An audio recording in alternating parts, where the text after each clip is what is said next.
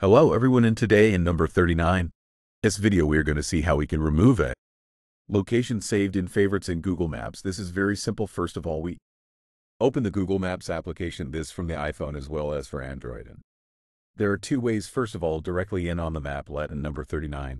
Just find the location. As you can see, this is the one where a heart appears. Click on it and click on the save part here. Then we uncheck the favorite option and click on the option below to confirm I done in number 39. I'm going to do to show you the second way, which is that we go directly to the back here. And we go to our profile photo that appears at the top right on the screen. Then in the menu that is displayed, we are going to set this option. Here we then go down and give the edit house part another base. This part here appears all the lists. Among them, it will appear as a favorite, which is the first instance we press, and all the locations that you have in favorites will appear. So now to remove it, it is the same as before. We click on it, we give it the option to save, and now we simply uncheck it and click on the blue button below to confirm it. Yes, how to remove a location from the favorites list in Google Maps. This has been all. Thank you for watching this video, and we see you in the next one.